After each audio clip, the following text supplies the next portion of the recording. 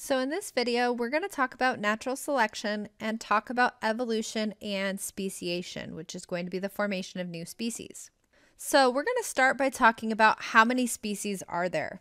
There are about 1.8 million different species described, and estimates are that there could be between 10 million to possibly even 1 million different species. If we look at animals, there are 1.25 million recognized animal species.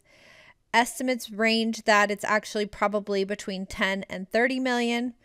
There are 900,000 described insects, and of that 900,000, there are 300,000 described beetles. So just let that sink in for a minute. Beetles. There are 300,000 different species of beetles. There is a lot of diversity. If we look at plants, there are about 290 plus species that are currently discovered. If we look at fungi, 75,000 different species have been discovered, but estimates suggest maybe it's more like 1.5 million. If we look at bacteria, some studies have estimated that the number of species of bacteria is about 2 million just in the ocean, and the number of species in spoiled soil to be about 4 million. The average hand harbors 150 species of bacteria, and the left and right hand share only about 17% of the same bacteria. And women tend to have more bacterial types. Interestingly, in a single gram of soil, we can have 10,000 species of bacteria. Even in the deep ocean, there can be 20,000 different species in 1 liter of seawater. When you look around the class, when you look at the human population as a whole, there is a lot of diversity. And so even within one species, you can find a lot of diversity. So how can we explain this diversity of life around us? A tremendous amount of diversity. And all of these organisms are essentially doing the same thing. They're obtaining energy to grow and reproduce.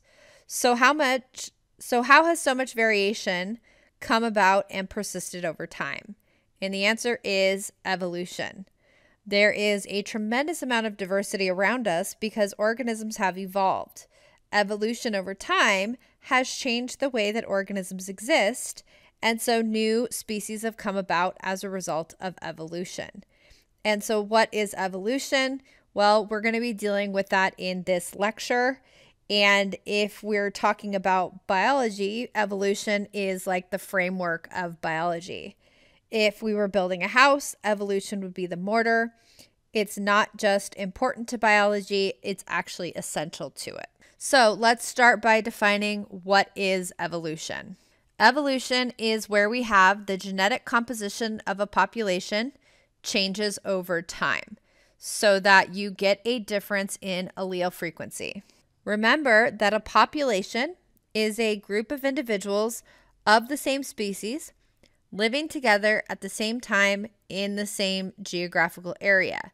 So humans that live together in a general region would be considered a population. So how does evolution occur? One mechanism is through natural selection, a process in which organisms with certain inherited characteristics are more likely to survive and reproduce than are individuals with other characteristics. And as a result, beneficial adaptations are therefore going to be more common in the next generation, and you see an increase in those traits in the next generation. So when you think about natural selection, you often hear survival of the fittest. And while, yes, survival is important, it's actually more complex than that. It's not just survival that's important, but actually reproduction. Because even if the organism survives, if they don't reproduce, they're not going to pass those traits on with greater frequency in the next generation. And so natural selection is about survival and reproduction. The organisms have to reproduce, which is what's going to lead to evolution. This leads to evolutionary adaptation, which is a population's increase in the frequency of traits that are suited for an environment. Now, when we think of adaptations, and we're going to talk about an organism's fitness, what you need to realize is that just because an organism is well suited to that particular environment, it doesn't mean that they're well selected for in any situation, meaning that in certain scenarios, that trait may be beneficial, but if the population changes, well, now that trait might not be so beneficial. So evolutionary fitness is something that is changing. It depends on how well an organism is suited for its environment at that time. And this is something that can change. So what are some examples of evolutionary adaptations? The first example would be simply camouflage. So what you're looking at here is we have these different mantids, and these mantids are an insect that have these diverse shapes and colors that evolved in different environments. Notice how each type of mantid blends almost perfectly into the background. How could an organism like this arise? The answer is that in each generation, the best camouflaged individuals survived and were able to reproduce, and therefore the alleles conferring camouflage became more common in each generation. One thing to be aware of is that natural selection does not create the camouflage allele. It's not like the organism goes, I want to blend in with my environment, so let me change my DNA sequence so that I blend in. It doesn't work that way. All natural selection does is it strongly selects for camouflage alleles that arise by chance, meaning that it puts selective pressure on organisms that already have that particular allele. And if the organism has that allele and it blends in with its environment, well, it's going to be more likely to survive and pass those traits on with greater frequency in the next generation. Remember that in our molecular biology lecture, we learned that the only way that new alleles arise is simply through mutation. It is a random process. If the mutation happens to be beneficial and creates some new protein that is now useful to the organism, and it allows the organism to survive better and reproduce, then that trait will be passed on with a higher frequency than another trait. And so each type of mantid evolved in their own environment and has adaptations that make it well suited for its environment.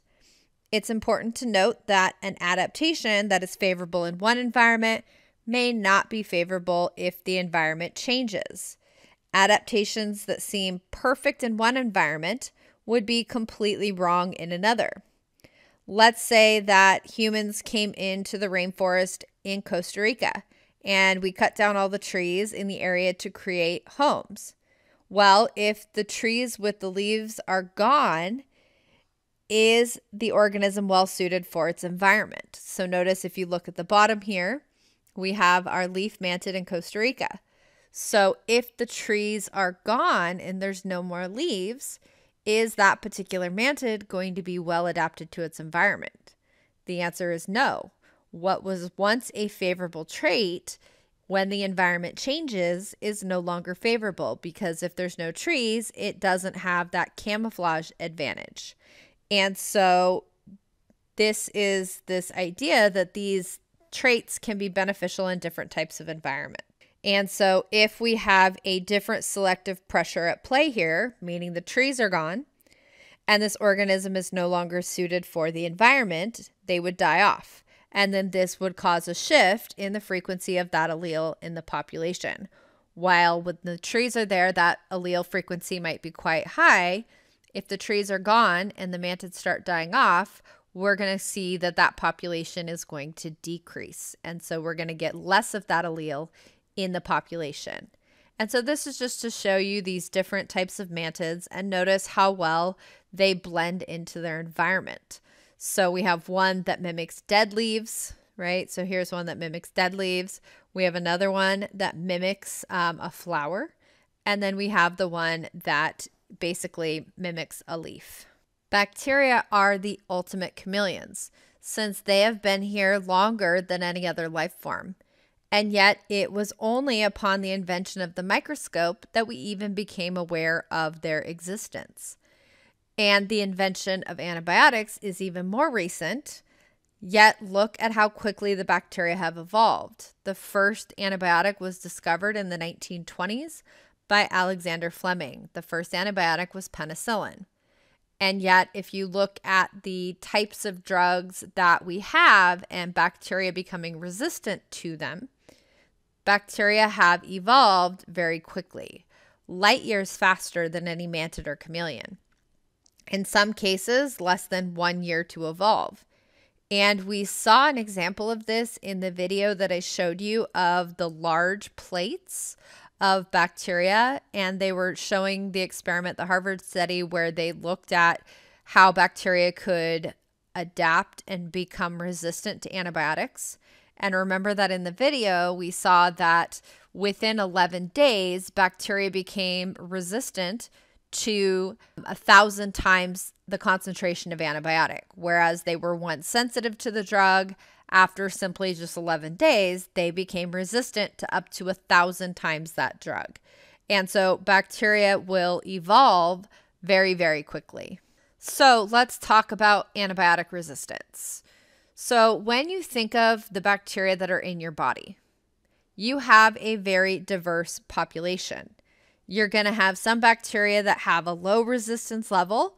Those are going to be colored yellow. We have some that have a high resistance level.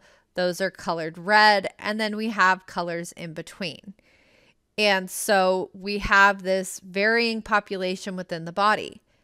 If we think about our cells within our body, we have almost roughly an equivalent number of bacterial cells in our body as we do our own cells. And so we have a lot of bacteria in our body, and they have varying levels of resistance. So let's say that you get strep throat. Strep throat is caused by a bacteria called Streptococcus pyogenes. And so you go to the doctor, and your doctor gives you a 10-day course of antibiotics. And he said, take these for 10 days. So you start to take the drug. And let's say that after a couple days, maybe 3 days, you start to feel better. And when you start to feel better, you decide you don't need the antibiotics anymore. You decide that you want to save them for when you get sick again so that you don't have to go to the doctor. I can tell you I have members of my own family who do this, and it drives me crazy. There is a very important reason that you should not do this. You need to finish a cycle of antibiotics all the way to completion. Think about why that is. So if we introduce an antibiotic, right? If you start to take an antibiotic, which bacteria are going to die off first?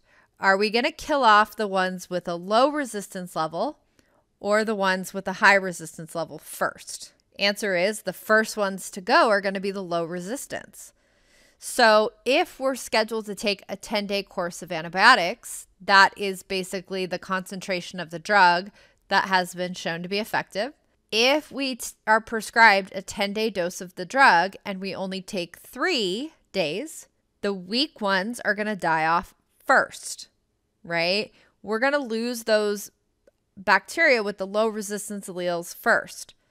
So after the antibiotic's been introduced, if we don't take it to completion, what ends up happening is that after selection, meaning after the antibiotic is introduced, the ones that are going to survive and hang around are going to be the ones that have a high level of resistance. And so this would be your population after exposure to the antibiotics. So now look what happened. You had this original population of bacteria, and that original population had varying levels of resistance. However, if you start your antibiotic and you don't finish it to completion, you are killing off the weaker ones first. What you're now doing is you're giving the stronger ones less competition. You have gotten rid of their competition because normally bacteria compete for food, space, basically resources that they need to live. And so you have just gotten rid of their competition, And so now the bacteria that are left are the ones that are going to start to reproduce. And so what's going to end up happening is when those reproduce, you're going to end up with a final population that has a very high level of resistance. This is evolution. We have changed the frequency of the alleles within this population. And so now you end up with a population of bacteria that is highly resistant to the drug that was prescribed.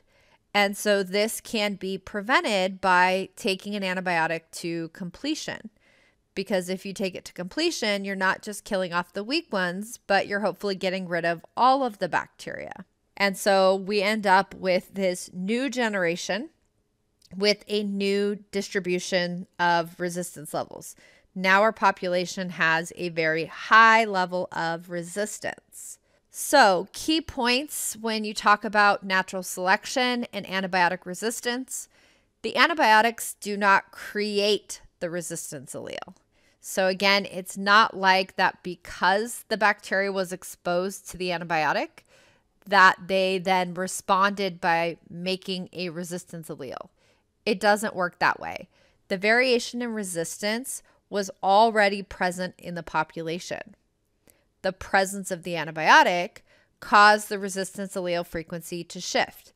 So again, those red ones were already in our population. It's just that their frequency was a lot lower. When you get rid of their competition and you end up with this new population, now you end up with a population that is largely antibiotic resistance. And so now you have a change in the frequency of that allele. And so this is why it's so important to take a drug to completion. You don't want to start your antibiotic and when you feel better, stop taking it and then save it for when you're sick again. It's also important that you don't take an antibiotic if it's not necessary, because the more often we subject bacteria to that, the more likely we are to select for them. And so if you have, a cold or the flu or, coronavirus, for example, those are caused by viruses and the antibiotics are not going to be effective against those viruses. And so taking an antibiotic when you have a cold is not going to help you get better any faster, and therefore you should not take an antibiotic unless it is medically necessary. So, question for you. In addition to not finishing a cycle of antibiotics or taking it as prescribed, which is what we just talked about, what else can society do to try and minimize the creation of antibiotic-resistant bacteria? So what could we as a society do to help prevent antibiotic resistance from developing further? And so this is going to be a discussion board that you will place on Canvas. You are going to put your answer in, and then we can discuss the answers to this. So I want you to think about what else could we do to help prevent further resistance of bacteria to antibiotics. And so I want you to think about that and then post your answer on Canvas. So, question for you. Ferns require moisture to reproduce. What will happen to a fern population during a prolonged drought? Is it red to save the species? Some of the ferns will acquire the ability to reproduce without water. Yellow, if none of the ferns already have the ability to reproduce without water, the ferns might go extinct. So I want you to think about this, pause the video while you think about your answer, and when you're ready, push play. So the correct answer is yellow. If none of the ferns already have the ability to reproduce without water, the ferns might go extinct. So it's not red that to save a species, some of the ferns will acquire the ability to reproduce without water, because evolution is not goal-driven. Organisms cannot make themselves have a particular adaptation just because they want it. That would be like saying that I would like to be shorter so that I could be a gymnast. I'm quite tall. I'm 5'10", right? I can't say, well, I would like to be shorter so that I could be a gymnast. I cannot just all of a sudden make myself shorter just because it would be a better adaptation as a gymnast. So the answer is yellow in the fern example, that if none of the ferns already have the allele that allows them to reproduce without water, then the ferns may become extinct. Natural selection can only act on existing alleles in the population, and mutations can only occur in existing alleles. So natural selection has to act on traits that already exist. Again, organisms cannot just decide they want a trait. It has to be something that is already present in that population. So now we're going to move on and look at a history of evolutionary thought and kind of how did this theory of natural selection come into play. So if we look at kind of this idea of evolutionary thought, so we have the Greek philosopher Aristotle, and he had this idea of what's called a fixed species. And that means that species are fixed or permanent and do not evolve. And so the Judeo-Christian culture fortified that idea with a literal interpretation of the book of Genesis. And that is that each form of life being independently was created in its present form.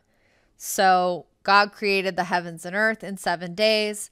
And so that belief basically said that organisms are fixed and they were basically formed in those 7 days and that organisms didn't change. So that was for Aristotle. Next came along a French naturalist, Georges Buffon, in 1749. Now, you do not need to memorize these years. I will not ask you what years these different theories came into play. It's just to give you an idea of how long ago did these things happen. So, Georges Buffon studied fossils, which are imprints or remains of organisms that lived in the past. And he observed similarities between particular fossils and living animals. And so he suggested that certain fossil forms may be ancient versions of similar living species. And so these species can change as they spread from their original location. Then we have the French naturalist Jean-Baptiste de Lamarck in the early 1800s. And Lamarck believed that organisms changed over generations through what has been termed the inheritance of acquired characteristics.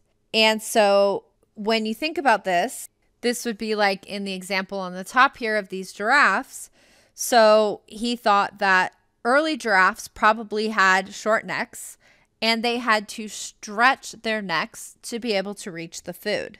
Their offspring then had longer necks as they stretched to reach food. And eventually this continued stretching of the neck resulted in today's giraffes. So basically that the act of stretching the neck led to the next generation having longer necks, and then the next generation having longer necks, and so on and so forth. And that's not the case.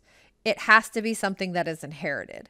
So if I go to the gym and I work out and I get a lot of muscle mass, does that mean that my offspring are going to have a greater muscle mass? Answer is no, right? It's myself, it's my own body that's already formed, not based on genetics. And so this theory didn't really pan out. And so Lamarck thought that animals passed along traits in accordance with the activities that they carry out, which doesn't happen. So this would be like a duck swimming. Because it was swimming, it had webbed feet as a result of swimming. That doesn't happen. It was a random mutation that caused that trait to be present. Then we have Lyell, and he said all changes in nature are gradual. And then in 1859, we come to Darwin and Wallace. And so when you think of Darwin, you think of him being like the father of evolution. But back then, he wasn't the only one that was saying that things evolved.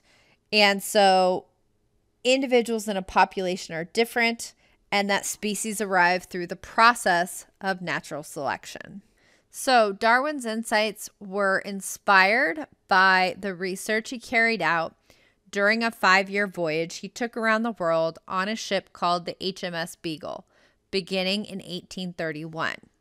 And so Darwin was only 22 at the time of the voyage. He came from a very long line of physicians, and his father was a physician. However, Darwin left medical school because he couldn't handle the sight of blood, and the idea of surgery without anesthesia freaked him out. And so he decided to go on this different type of excursion. And so what you're looking at is you're looking at the path where Darwin took his journey. And so notice that he made quite a big trip out of this.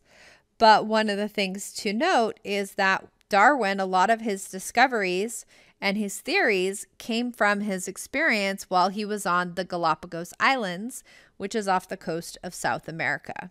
And so Darwin noticed that the animals on the Galapagos Islands were similar to, but also distinct from the animals on the South American mainland. So if he looked at these different types of iguanas, this one on the Galapagos Islands is different than the ones on the mainland in South America. So they do share some similarities, but they also have their own distinct differences. And that is due to different selective pressures, meaning differences in the environment. And so because of these different selective pressures, they have unique traits that are not the same between them. And so he also studied what we refer to as Darwin's finches, these types of birds. And so he described 14 distinct types of finch, each different from the birds that are on the mainland, yet share some features. In particular, the beak shape of the finches varied depending on the food supply on the island. For example, if we look at the large ground finch, it has this very large beak that's used to crack seeds that fall to the ground.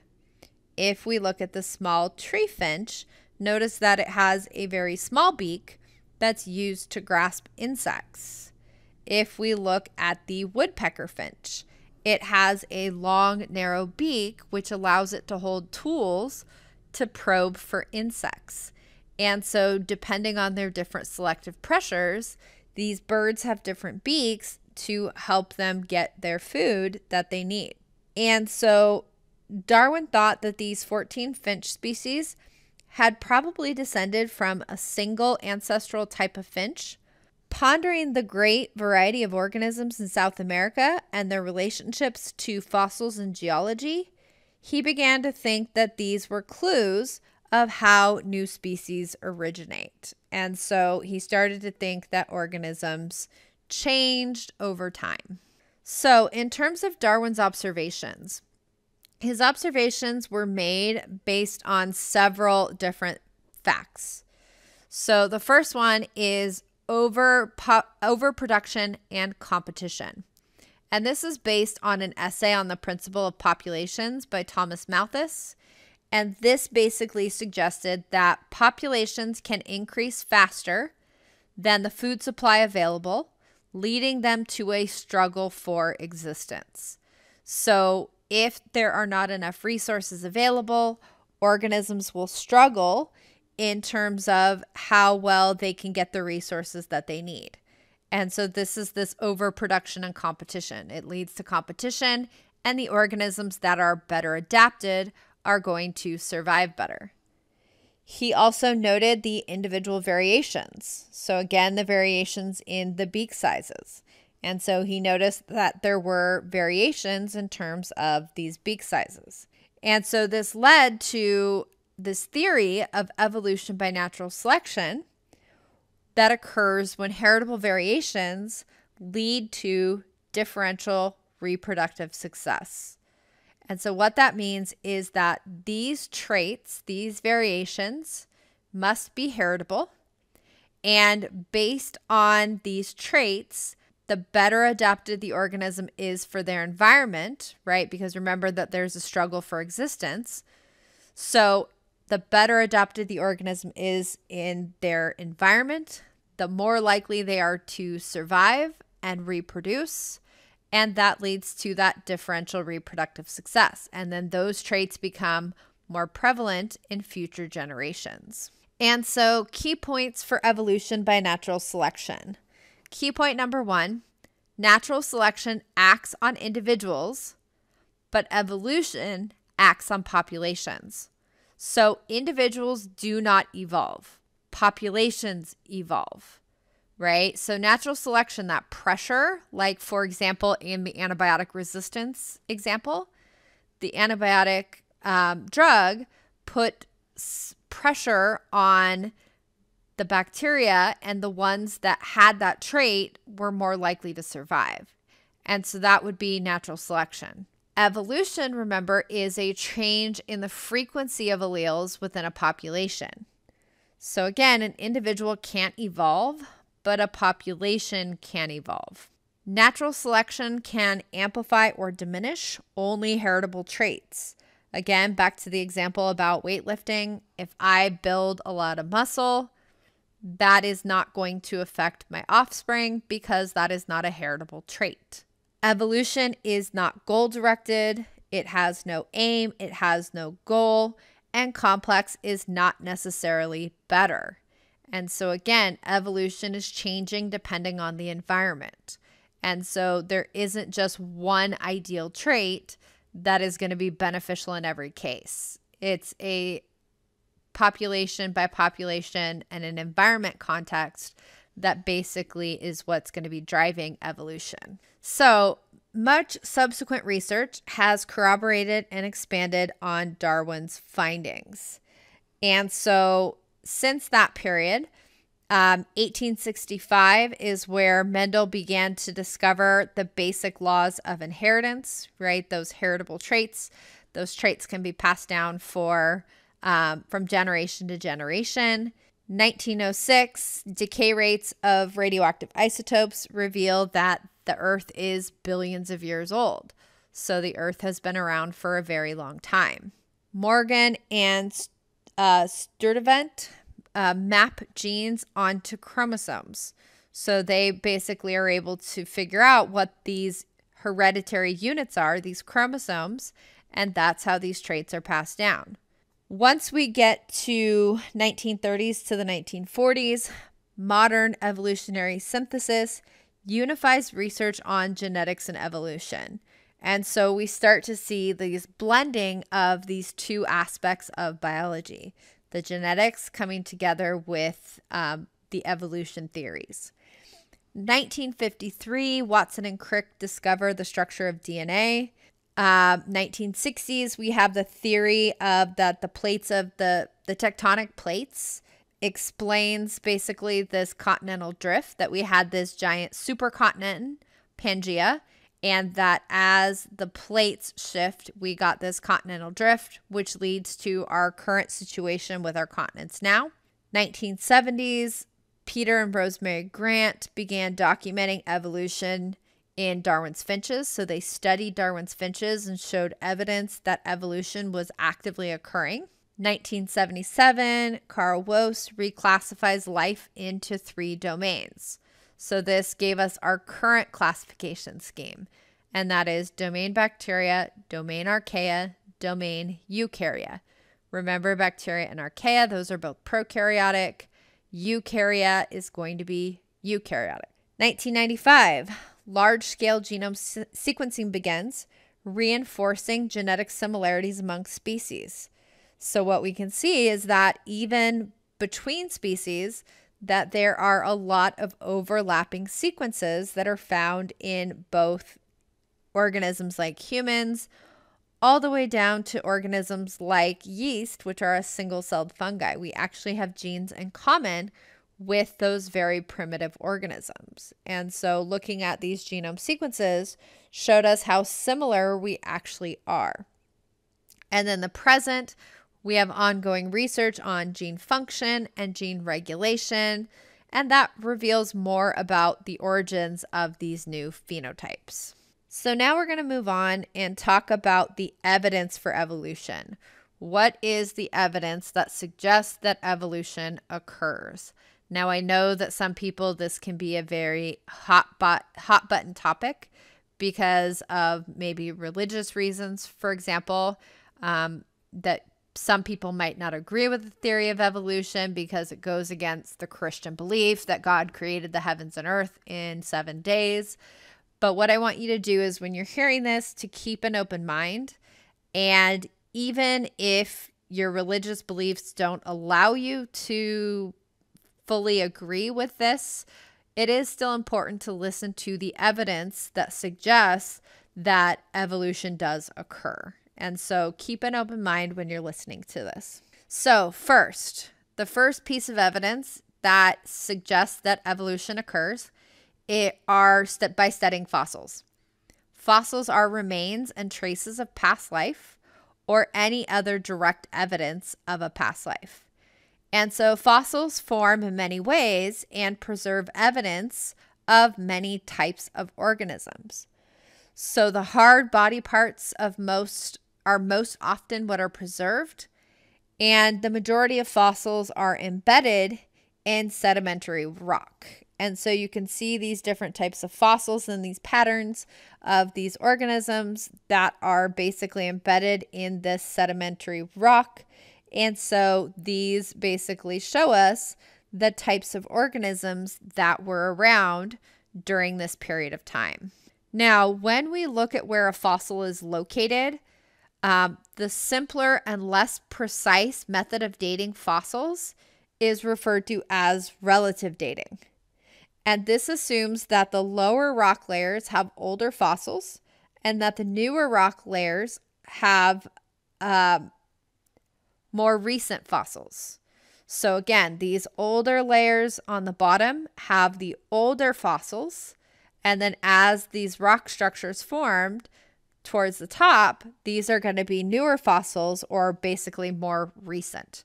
And so where these fossils are found within these rock formations gives you a relative idea of how old a particular fossil might be.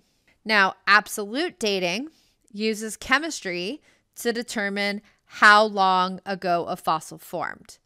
And radiometric dating is a type of absolute dating that uses radioactive isotopes. And by determining the amount of carbon-14 in a fossil, scientists can estimate when the organism lived. Because remember that standard carbon is carbon-12. Carbon-14 is radioactive. And carbon-14 basically is unstable and it decays over time.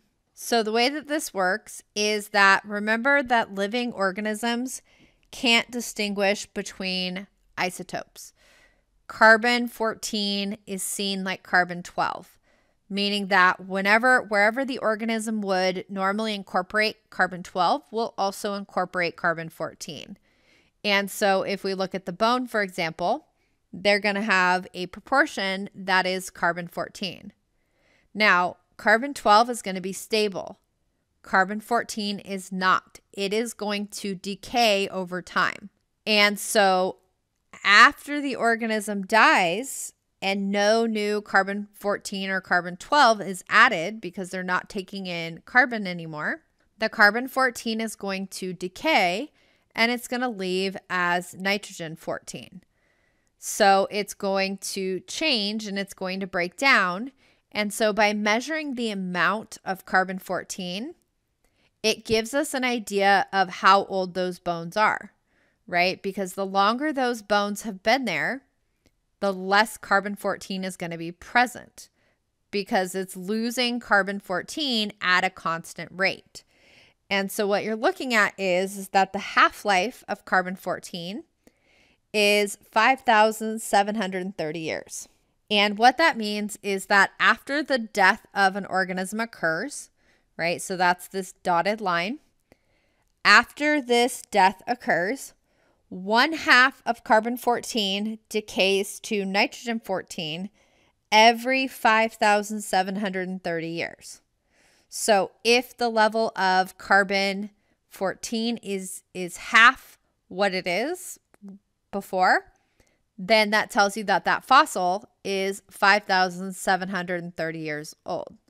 And so we can use this radiometric dating to determine the age of the fossils. And so this gives us a better idea of how old those fossils actually are. So there is excellent agreement between the relative ages assigned to fossils by the evolutionary theory and the absolute ages assigned to them by radiometric dating. So shown here is a fossilized trilobite that existed from 500 million to 245 million years ago. So that's basically when that organism is believed to have been found. Now, you're not going to find this fossil next to human fossils because primates didn't begin until 65 million years ago. And so you don't see those fossils together, right? Remember we talked about relative dating. So if you look within a rock structure, the older the fossil would be on the bottom, the newer fossils would be on the top. And so because humans evolved much later than this trilobite, they're not going to be found in the same rock formations. And so that basically suggests that there is good agreement between relative dating and the absolute dating. So which rock layer should have fossils with the most carbon-14? So is it green down here towards the bottom, yellow, the next layer up, or red, this top layer here? So pause your video, think of your answer, and when you're ready, go ahead and push play to hear the answer. So if you said red, you are correct. The top layer, remember these top layers here, are going to be newer fossils. And so those newer fossils, right, they are more recent, and so they're going to have the most carbon-14. If we go down here to the green, where these are older fossils, because those fossils have not been incorporating carbon-14, and these fossils, these organisms have been dead for longer, that carbon-14 is decaying over time, and the amount of carbon-14 in the fossils in the green area is going to be relatively low because they have lost most of their carbon-14 as it has decayed. So this is just putting it all together. So the top layers would be where we find the most carbon-14. The next piece of evidence comes from biogeography, which is the geographical distribution of species, and it considers the species' geographical location. And the Earth's geography has changed drastically over the last 200 million years. If we look at about 280 to 200 million years ago, the continents were all joined into one supercontinent, which we call Pangaea. If we look at 181 to 135 million years ago, it starts to break into two continents, and then we start to get this break into the continents that we now know today.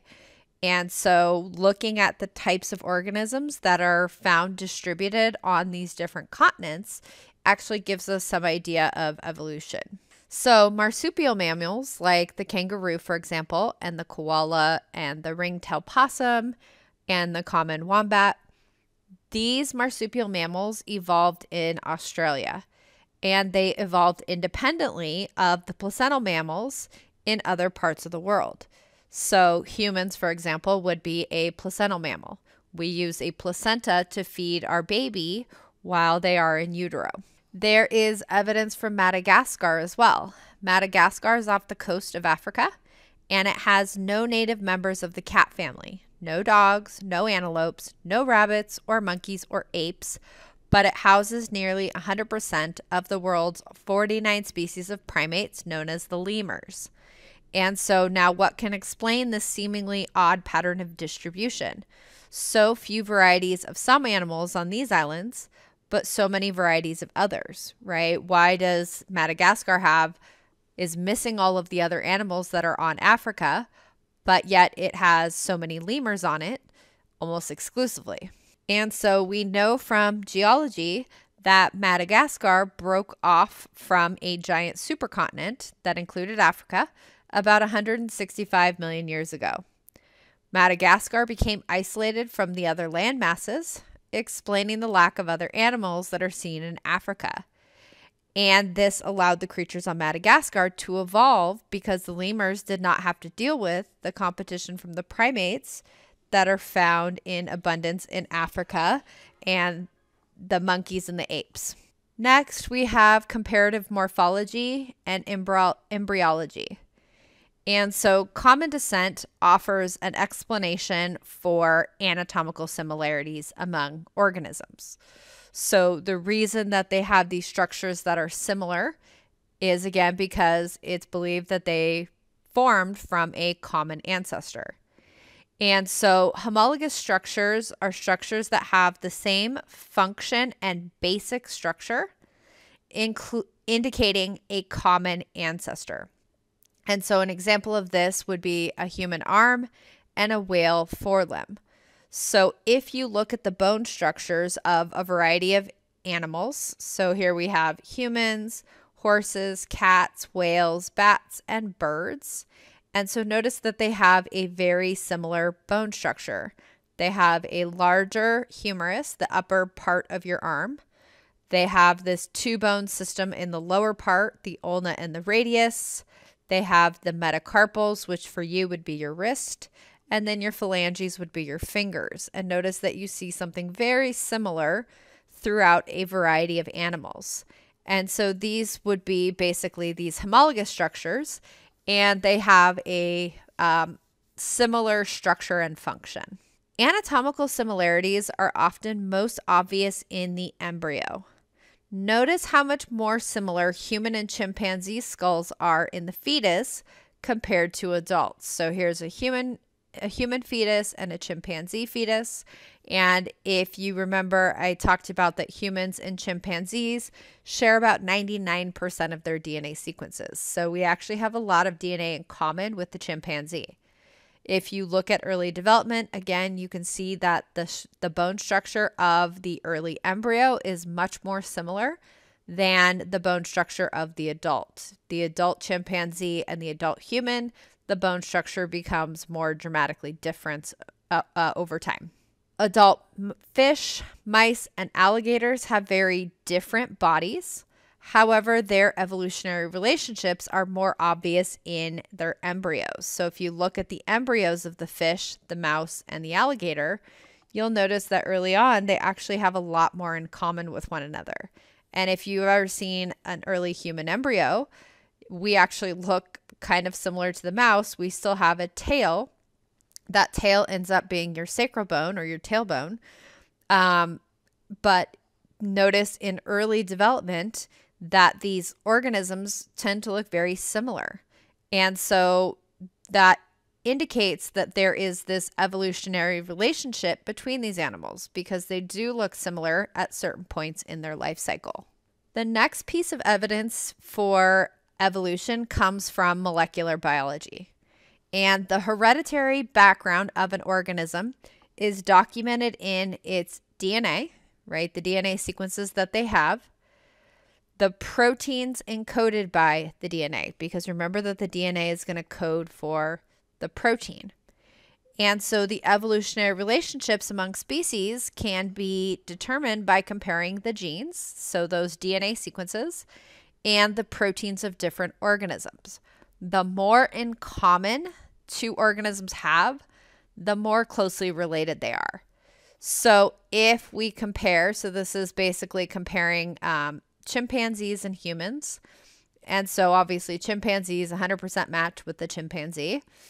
If we look at humans, it's around 98 to 99%. So we have a lot in common with the chimpanzee.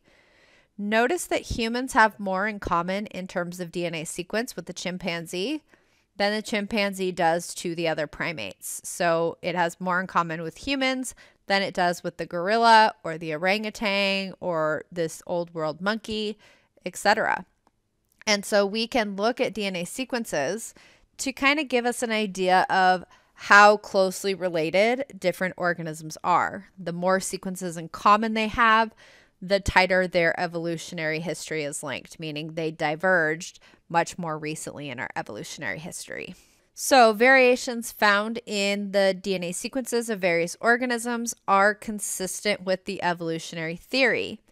And there are some genes that do very similar things in different organisms. For example, a gene called hedgehog helps regulate embryonic development in the Drosophila fruit fly. And a gene called sonic hedgehog, yes, like the video game, that helps regulate embryonic development in mice. And so they have these very similar genes, these very similar DNA sequences that do very similar things in different organisms. So both of these proteins basically help regulate embryonic development. And so even though the fruit fly and the mouse is going to be very distinct as their adult form, they do have proteins in common that basically help do very similar things. Although the genes are similar, they are not identical. And gene-based sequences change over time through the process of mutation. And this occurs at a constant rate of time. And so what we can do is then we can look at those DNA sequences. The more mutations they have, meaning the more variations they have between one another, the farther back that those organisms diverged and became separate species. And so we can look at the DNA sequences to give us evolutionary timelines, essentially. So this is looking at a particular gene for cytochrome C oxidase, which is involved in the electron transport chain, and comparing how similar those sequences are between different types of organisms. So if we look at the choices here, we have humans, pig, duck, snake, tuna, moth, and yeast. And so notice that the human and the pig have 13 nucleotides different between them. So if I look at this evolutionary tree, notice that the branch point is much closer. That means that because they have very little number of nucleotides different, these organisms diverged more recently. They are more closely related. On the other hand, if we compare humans with yeast, there are 66 nucleotides difference. And so notice that when we look at this evolutionary tree, those diverged a long time ago. And that's why they have such a greater amount of nucleotides different between those two sequences. And so the more nucleotide bases differences between the species, the more distant the common ancestor, meaning they diverged as separate species much longer ago. And so this gives us this evolutionary relationship between different types of organisms. And then we also have plenty of experimental evidence that supports the theory of evolution. There are loads of it in both nature and in the lab. And so you'll see examples of this in the later part of this lecture as well. An example of experimental evidence would be in an experiment that was done with male guppies. And the larger, more colorful male guppies were chosen more often by females for mating. This is something known as sexual selection. So the more beautiful and brightly colored the males are, the more likely that the females will want to mate with them. On the other hand, though, being bold and bright colored makes those guppies more vulnerable to predators. And so if the guppies are placed in a predator-free environment, the guppies evolve to have brighter coloration and larger tails, meaning that if we look at the frequency within the population, the frequency of those bright, bold guppies will increase over time because there's no predators to select against that trait. And in that particular environment, that trait is beneficial and it's selected for.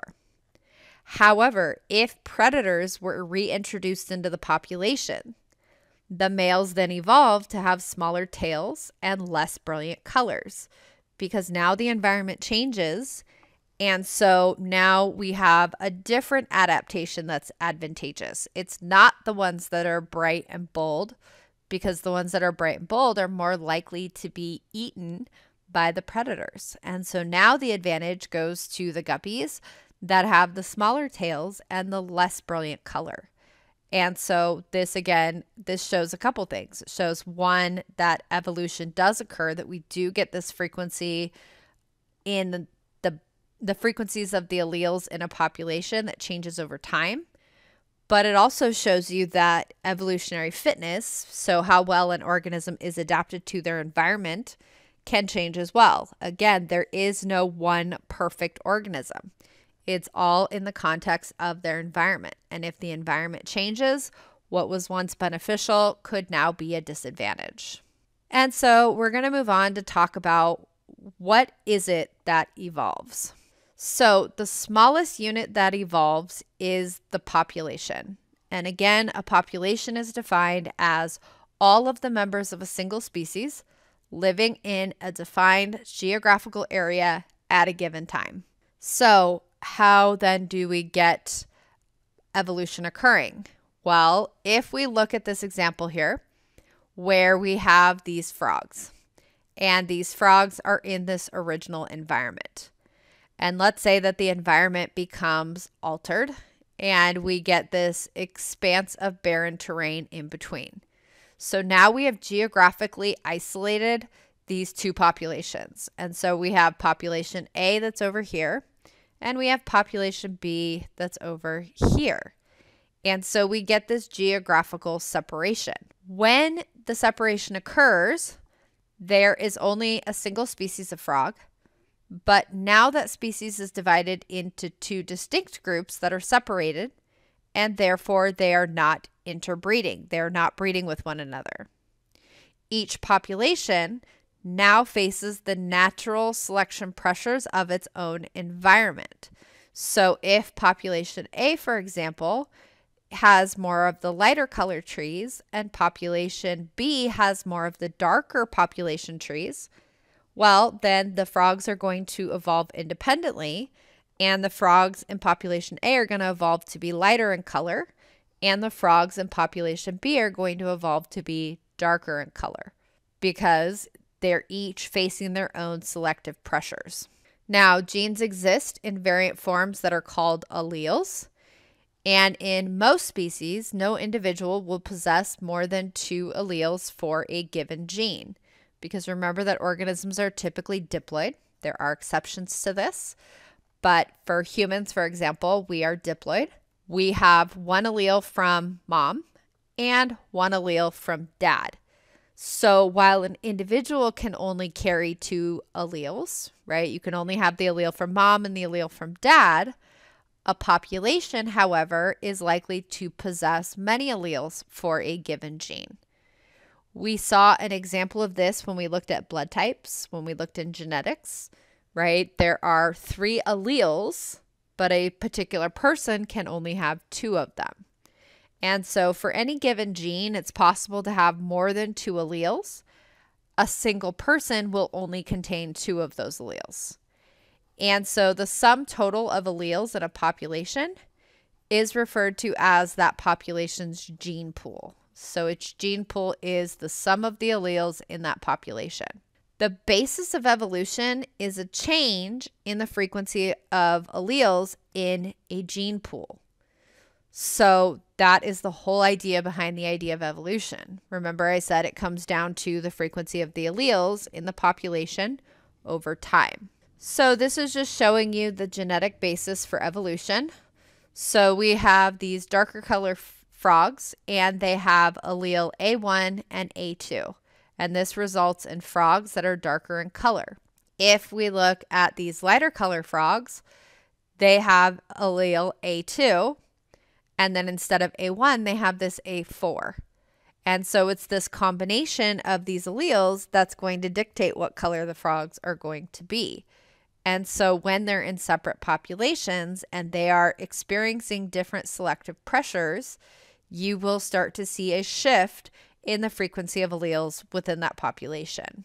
To the extent that a given set of alleles increases in frequency from one generation to the next within the population, the phenotypes produced by these alleles will be exhibited to a greater extent within the population, right? Because if the organism is more likely to survive, if they're more likely to survive and then they reproduce, that is going to keep those alleles in the population. And when those alleles are in the population, you're going to have that particular phenotype. And so with such a change, a population can be said to have evolved. And evolution at this level is referred to as microevolution, which is a change of allele frequencies within a population over a relatively short period of time.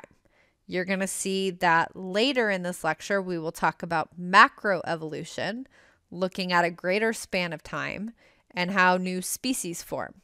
But we're looking at just shifts in the allele frequency over a short period of time when we discuss microevolution. So again, macroevolution is a product of microevolution, but it's evolution on a larger scale. And so this is a type of evolution that results in the formation of new species or other large groupings of living things. So, question for you. The set of all alleles in the population is it red gene pool, yellow allele variant, green allele frequency, blue genotype, purple gene flow? So pause your video, think about your answer, and when you're ready, push play. So if you said it is the gene pool, that is correct. The gene pool is the set of all the alleles in the population. And so that would be the gene pool. So now we're going to move on and we are going to talk about 5 agents of microevolution, meaning 5 driving forces that drive microevolution, that drive a change in the frequency of alleles within a particular population. So there are 5 forces that can bring about a change in allele frequencies in a population. And these 5 agents of microevolution include mutation, gene flow, genetic drift, sexual selection, and natural selection. And so we're going to walk through and talk about each one.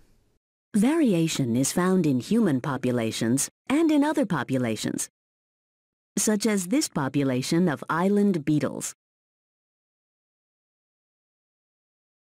Color in these beetles is determined by different versions of a gene, different alleles.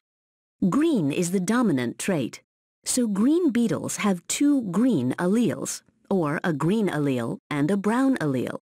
Brown beetles have 2 brown alleles.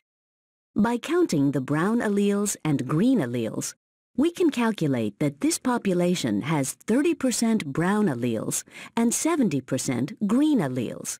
The frequency of brown alleles is greater than the frequency of brown beetles because some green beetles have a brown allele.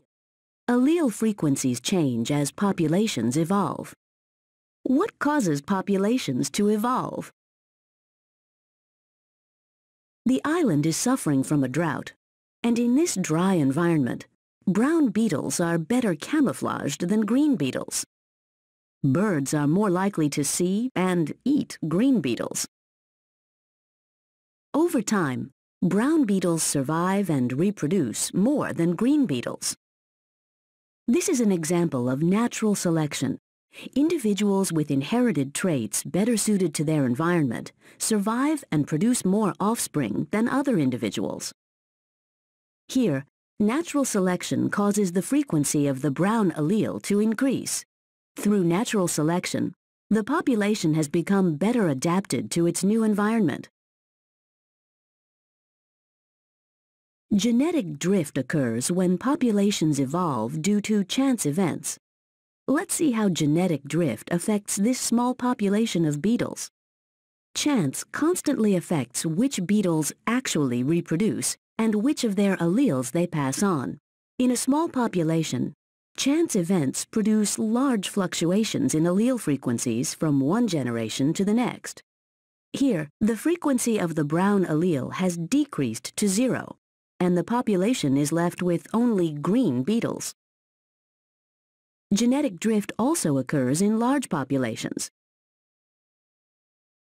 But in a large population, genetic drift has less effect because it causes much smaller fluctuations in allele frequencies. Other random events can also lead to genetic drift. By chance, this volcano kills more brown beetles than green beetles, causing the frequency of the green allele to increase. Gene flow describes evolution due to individuals moving into or out of a population.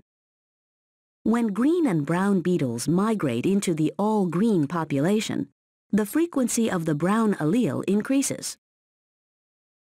Natural selection, genetic drift, and gene flow are the major mechanisms responsible for the evolution of all populations. Together, they shape populations of beetles as well as humans. So now we're going to look at the 5 modes of microevolution. And the first is going to be the mutation. And remember that a mutation is any permanent alteration in an organism's DNA. And some of these mutations are heritable, meaning that they can be passed from one generation to the next. Now, the heritable mutations are the ones that are going to be playing a role in evolution because you need to be able to pass that trait on to the next generation. So if I go in the sun and I get a mutation in my skin, is that going to affect my offspring? Are they going to have that mutation? And the answer is no, because my skin cells are not the cells that are going to give rise to my offspring. Mutations in this case have to happen in the gametes, in the reproductive cells. So in males, that would be the sperm, and in females, that would be the egg. And so when a mutation can occur, there are several types of mutations that we can have happen. We can have a point mutation or a base pair substitution where we swap one base pair, AT, with another one, CG. That will then lead to, depending on where it's located, that can lead to a change in the protein sequence, like we saw, for example, for sickle cell anemia. We can also have these large-scale deletions where an entirely, like a whole portion of the chromosome gets deleted. If those mutations, again, happen in the gametes, that is going to then be a heritable mutation, and it can be passed from one generation to the next. Now, mutations happen fairly infrequently, and most mutations either have no effect or are harmful. Yet, rare adaptive mutations are vital to evolution in that they are the only means by which entirely new genetic information comes into being. This is how we get these new DNA sequences. So what you're looking at down here is this is Staphylococcus aureus. This is a type of bacteria that is found on the skin.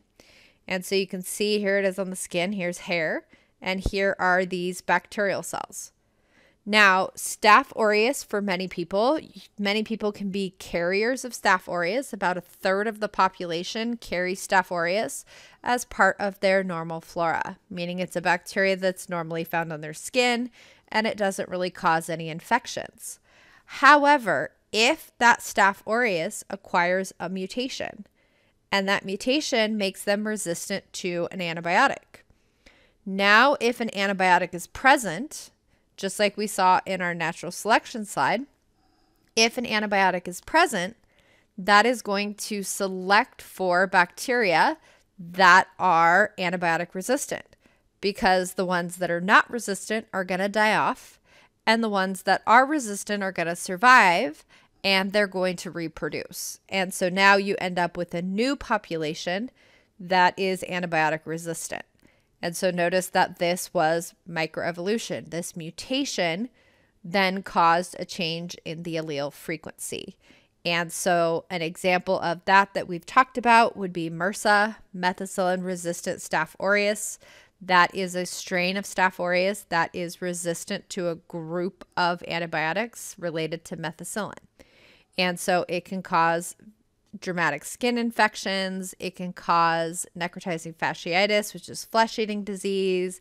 It could cause sepsis, so bloodborne infection, toxic shock syndrome, food poisoning, etc. And so Staph aureus can cause a variety of different types of diseases. The next form of microevolution is going to be gene flow. This is the movement of genes from one population to another. And it takes place through migration, meaning the movement of individuals from one population into the territory of another. And so if we look at these tarweeds And we have gene flow where the seeds have dispersed and end up on the Hawaiian Islands. And now you end up with this Hawaiian silver sword.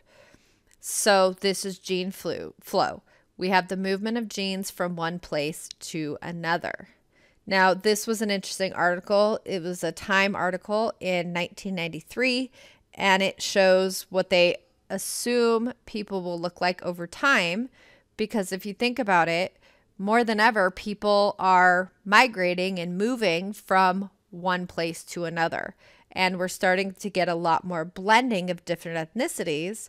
And this is what this drawing came out to be, what America would look like over time with the different blending of cultures. Now, whether or not we actually see this, who knows? But it's just interesting to see that's kind of what they perceived Americans would look like over time. Next, we have genetic drift. Genetic drift causes allele frequencies to change randomly. So this is a random event that causes the allele frequency to change. Now, genetic drift can have a large effect on small populations through two common scenarios. One is referred to as a population bottleneck, and that is a sudden reduction in the number of alleles present in a population. So maybe, a lot of them die off from some natural event. We can have the founder effect, and that is a change in allele frequencies that occurs when a new population is established. So when a subpopulation migrates. So a group of individuals then go and colonize a new area. That's going to cause the founder effect, because if a small group migrates to, let's say, an island and starts to populate it, they only took a small percentage of that gene pool with them. And so let's take a look at these in more detail. So looking at genetic drift, this slide is just illustrating the effect on a small population is much greater than the effect on a large population. So let's say we're comparing a population that has 10,000 penguins compared to a small population of only 10. And so in both cases, we start out with 10% of the population carrying that allele. So 10% would mean out of 10,000 penguins, there would be 1,000 of them that would have that allele. In a population of only 10% means that only one of them has this allele. So let's say that there's some dramatic event that happens, some kind of catastrophe, and 50% of the population is wiped out. So of the 10,000, what that means is 5,000 are left, and simply by chance, let's say 450 of them have the allele. So notice that 450 out of 5,000, the allele frequency changed. It went down to 9%, but this effect is relatively small. The allele frequency didn't shift too much. However, in a small population, if 50% of the population is wiped out, it's a lot easier by chance to lose that allele. So if 5 penguins remain and by chance that one penguin that was a carrier is wiped out, now you have 0 out of 5 having that particular allele, and we now end up with a percent allele frequency of 0%. So notice that in a small population, the change is much more dramatic. It went from 10% in the population down to 0. So again, genetic drift has a much larger effect on small populations. So again, the first of these is going to be the bottleneck effect. And again, this is defined as a change in the allele frequency due to chance during a sharp reduction in population size. An example of this was that the northern elephant seal was hunted to near extinction in the 1700s and the 1800s. So we had a lot of diversity initially, but because of hunting, many of them died off and only a very small population remained. A remnant population of fewer than 100 seals was discovered and protected. And then because only a small percentage were left behind, those then reproduced and gave rise to the new population, which has a very different allele frequency now than it did before that event. Because when you have a small population left, you are going to have basically a lot of diversity wiped out. And so the current population of 175,000 descended from those few seals and has virtually no genetic diversity because a lot of that genetic diversity was wiped out during that phase where they were really being hunted often. So the second type of genetic drift, again, is going to be the founder effect. And this is where a small subpopulation migrates to a new area, starting a new population. And it's likely to bring with it only a portion of the original population's gene pool because it's not like the entire country is moving. It might be a group of individuals. And so only a small percentage of the new population is going to have that allele. This is another kind of sampling of the gene pool, but in this case, it's caused by the migration of a few individuals rather than the survival of only a few. So this would be like if our class, Bio 100, started a new colony on the moon. Our class is only going to have a very small subset of the gene pool. It does not have all of the different possibilities that we would see, for example, in the United States. And so we would end up with this founder effect.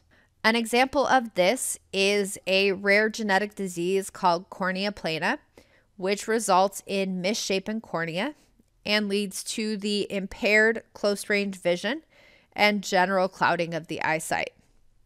This disease only affects 113 people worldwide, so it's extremely rare. But 78% of them are in an area of northern Finland. And current research indicates that about 400 years ago, a small population arrived in this isolated area with at least one member of the population carrying the recessive allele that causes this affliction. And so because a very small subset of people moved to this region, and within that very small population, somebody was a carrier, that then created this founder effect, right? And so this is just showing you an example of this, right? Here's your original population, which has a lot of genetic diversity. But if only a small subset then migrates to a new area and they colonize and they start to reproduce, notice that the new population has a much different allele frequency than the original population. It has a lot less diversity because it doesn't represent the entire population. Another example of this would be something called Ellis Van Creveld syndrome in the Amish populations. You can see they have these kind of abnormal hand structures as a result. And again, it's because a small group started this Amish population and it kept this trait within that population. So sexual selection is a form of natural selection that has an effect on the frequency of alleles in the population. And this occurs when there are differences in reproductive success arise because of differential success in mating. For example, if you think about a peacock, the more brightly colored, the more attractive those males are to a female.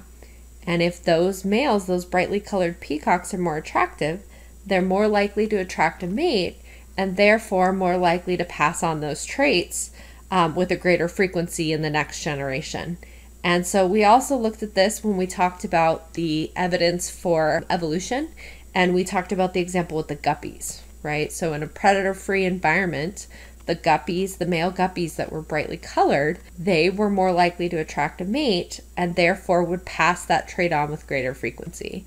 And there are lots of different forms of sexual selection, whether it's physical characteristics of an organism, whether it's a mating ritual, anything that can attract a mate more so than another trait, that's going to pass on, those traits are going to be able to be passed on to the future generations. And then the last one for microevolution is looking at natural selection. And so we basically talked about that natural selection simply is the more likely an organism is to survive and reproduce, the more likely those traits are going to show up in future generations. And so that's then going to lead to evolution, which is a change in the frequency of the alleles.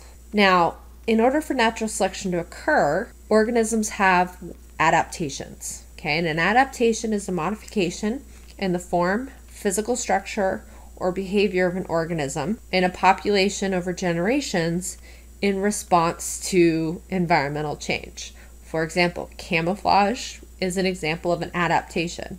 Organisms that have camouflage are able to hide from their predators, and therefore that makes them better suited for their environment. And so natural selection is the only agent of microevolution that consistently acts to adapt organisms to their environment. Now again, remember, natural selection doesn't cause these alleles to appear in a population. They're simply selecting those alleles that are better suited for that environment.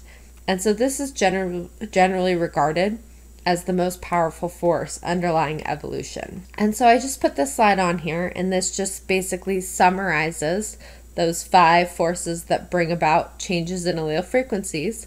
And so you can go back and just review and make sure that you understand these different types of microevolution. So throughout the lectures that are recorded, whenever you see a question that has a color answer, go ahead and pause, okay, and think about the question before you play the video again.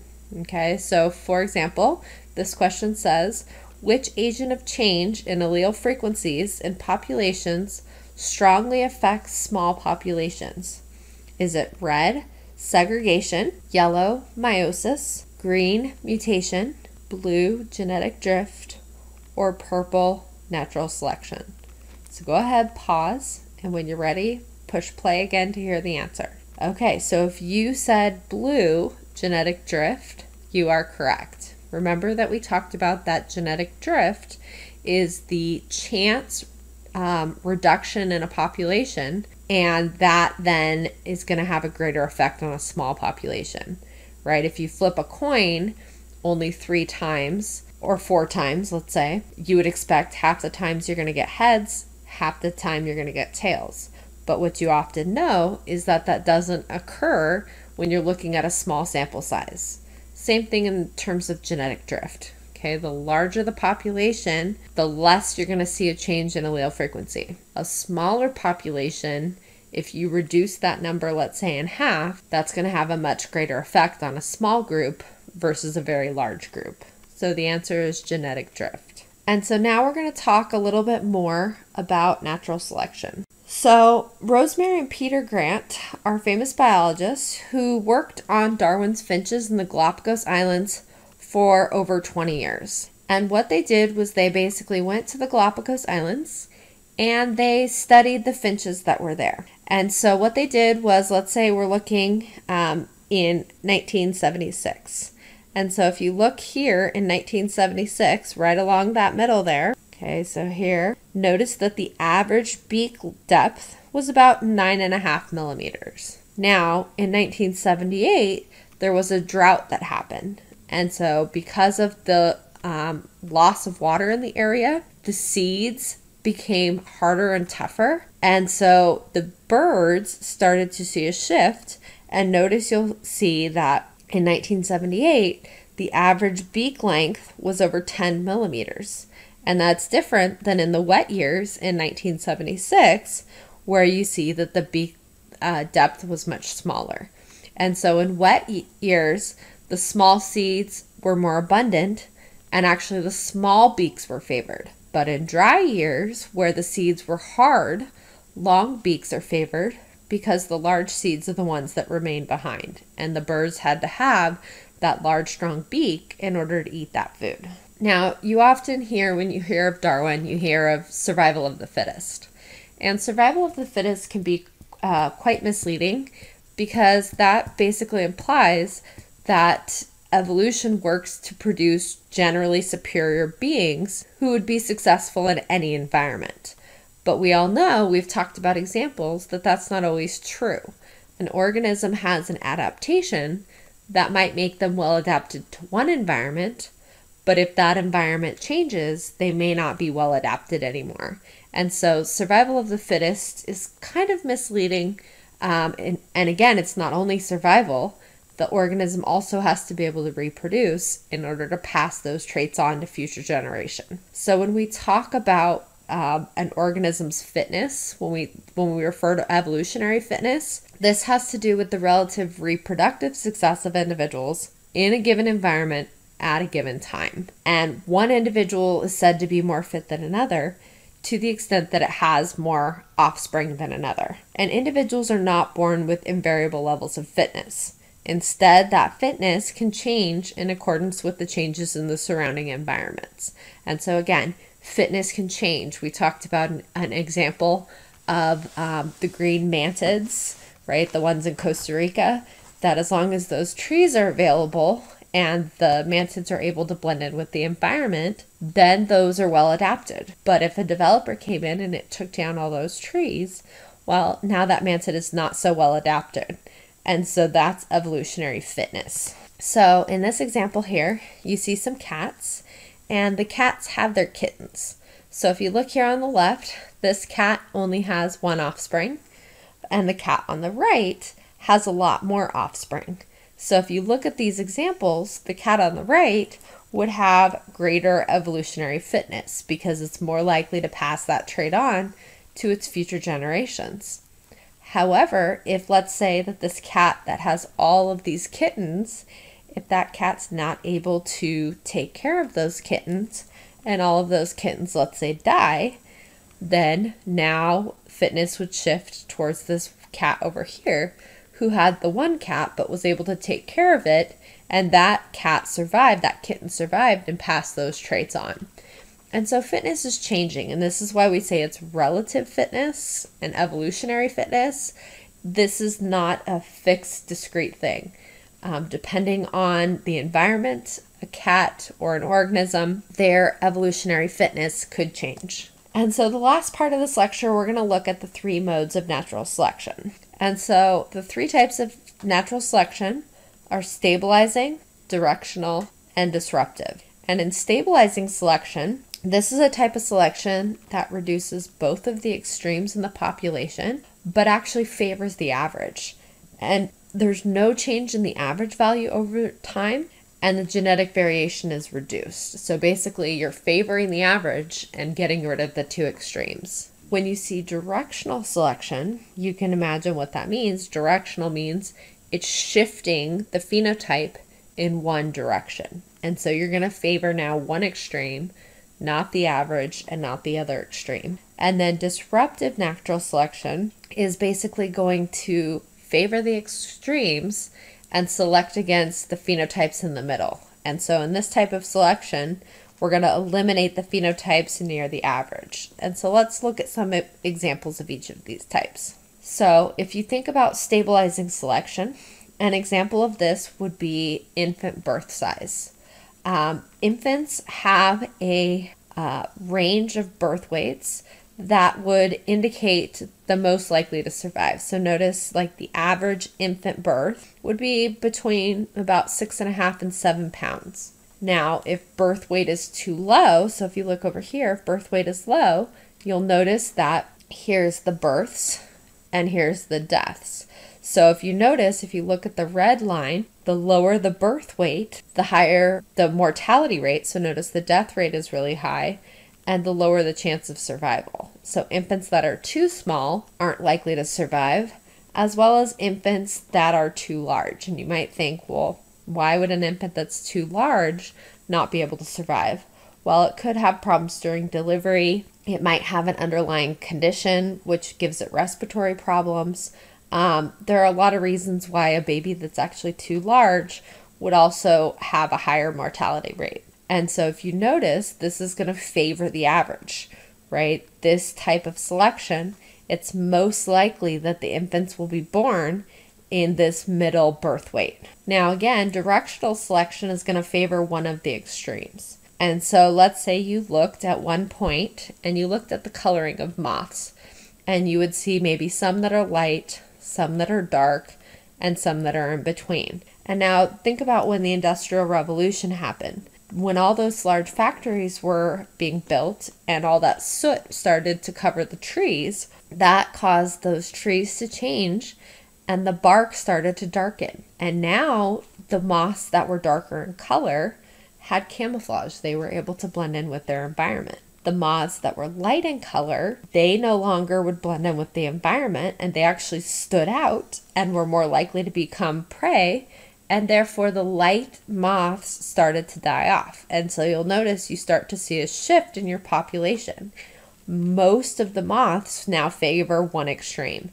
They favor the dark color and not the average and not the light color. And so that's directional selection. We're favoring one of the extremes. In disruptive selection, you're again favoring the two extremes, but not favoring the middle. And so if you look at the finches, for example, oftentimes you'll see either large beaks or small beaks, but not intermediate beaks.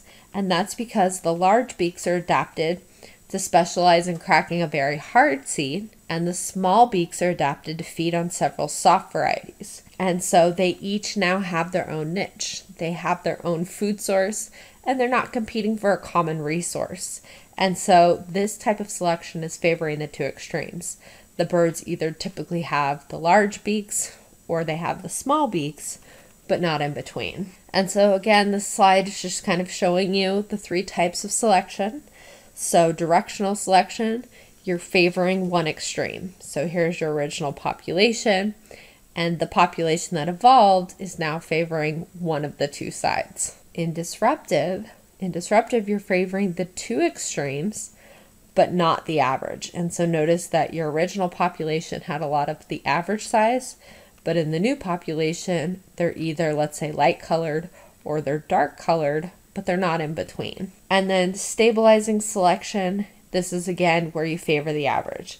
So notice your original population has this bell curve, and in stabilizing selection, you're favoring the average. Notice that this basically eliminated the two extremes, and we've enhanced the average. So, question for you.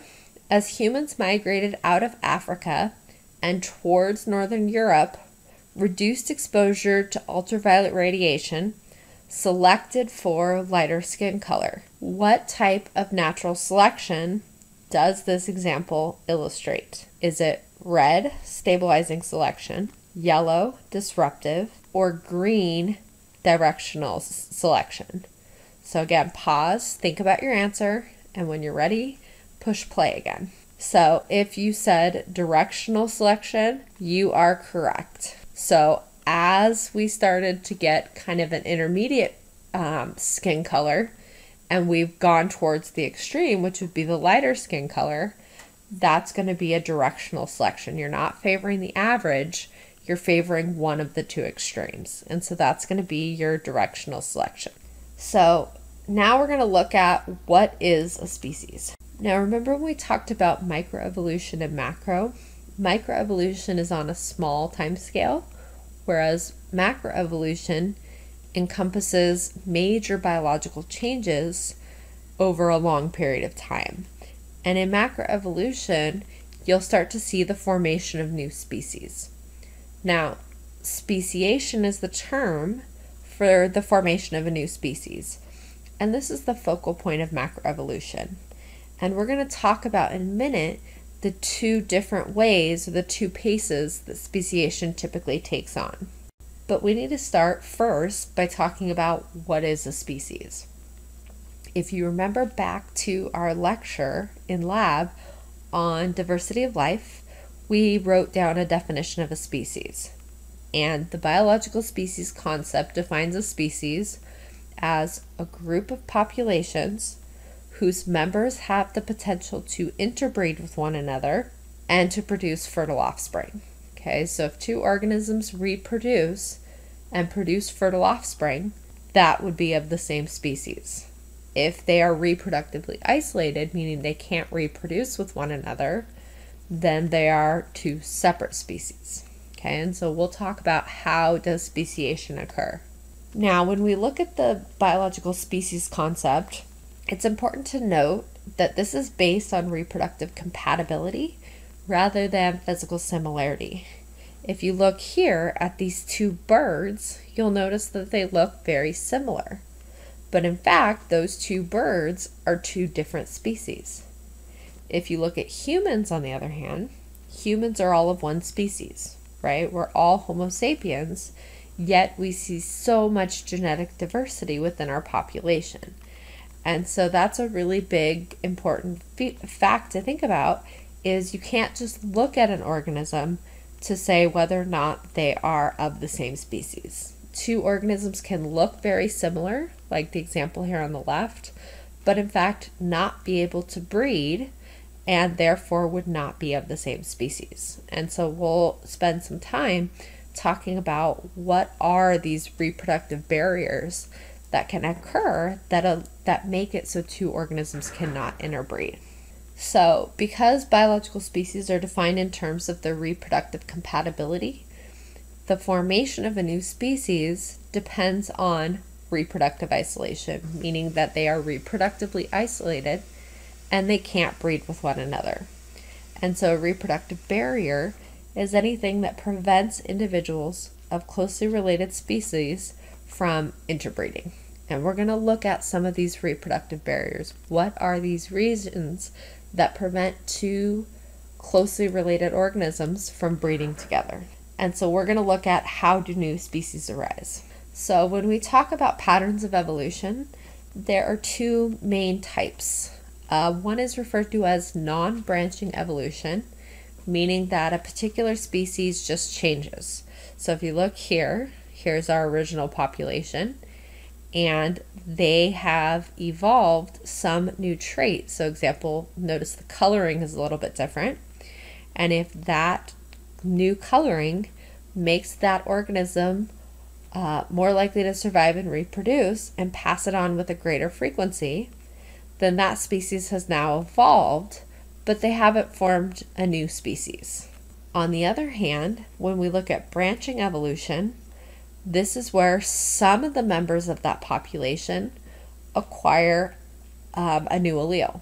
And once they do that, if that prevents those two organisms from breeding, now we have a new species formed, right? We still have the original bird, but we now also have this other new species that cannot breed with the original. And so that is speciation. They can no longer breed. So we're going to talk about some reproductive isolations and some barriers for reproduction. And the reproductive barriers can be broken up into two main categories. The first are the pre-zygotic barriers.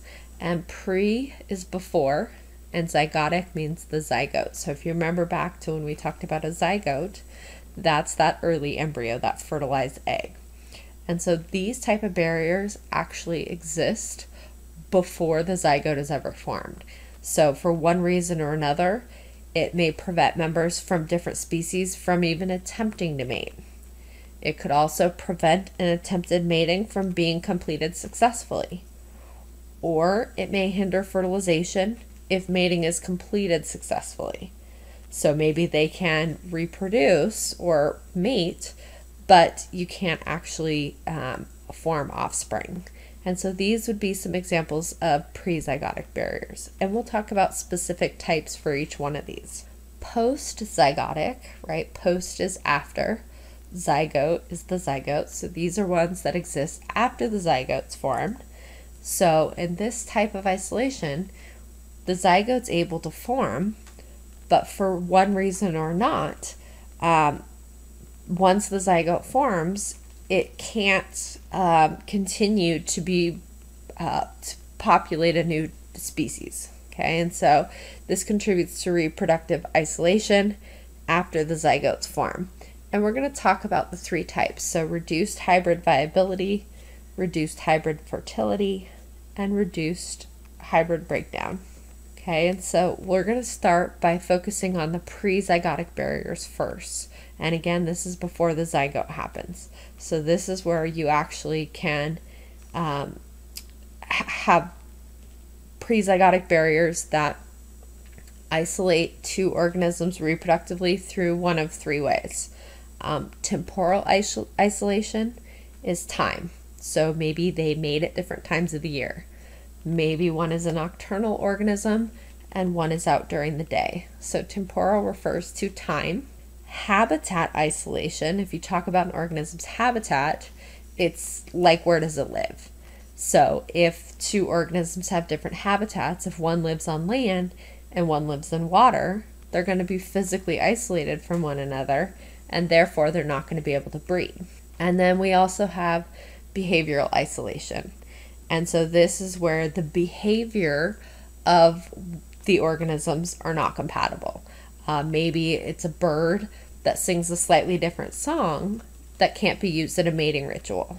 Okay, and so that's behavioral isolation. When looking at after a mating attempt, so meaning two organisms can attempt to mate, there are other reasons that a zygote might not form.